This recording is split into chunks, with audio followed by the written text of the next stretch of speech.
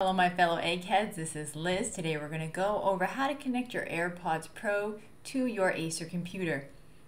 So first thing you're going to do is locate that round white button on the back of your AirPod Pro case. And then you're going to flip it over and you are going to go ahead and open up the lid and hold down that white button until that green light changes from green as you see in the video to flashing white. You are now ready to pair. Now at this point, you're going to go onto your computer. You're going to navigate to that start bar. You're going to go to your settings wheel. And this is all while your case is open with that light flashing. Next, you're going to go to Bluetooth and devices. And then we're going to select the add device option.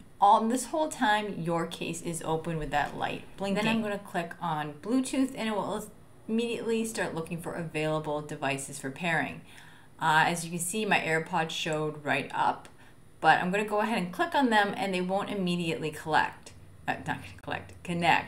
And when this happens, oftentimes you need to disconnect it from, say, your phone or iPad. Or if it doesn't show up at all, that can be another indicator that you need to turn the Bluetooth off on your phone. If I go ahead and turn the Bluetooth off my phone, as you see, it connects no problem. Now, another quick troubleshooting thing is if you find that your AirPods are not giving you any audio. As you can see, I navigated to the right speaker button. I clicked on it.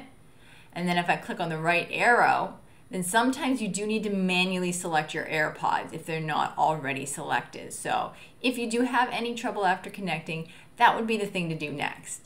But anyway, if you like this video, please like, subscribe, share, use the super thanks button, visit our Amazon store, or check out our merchandise. From one egghead to another egghead, this is Liz signing out.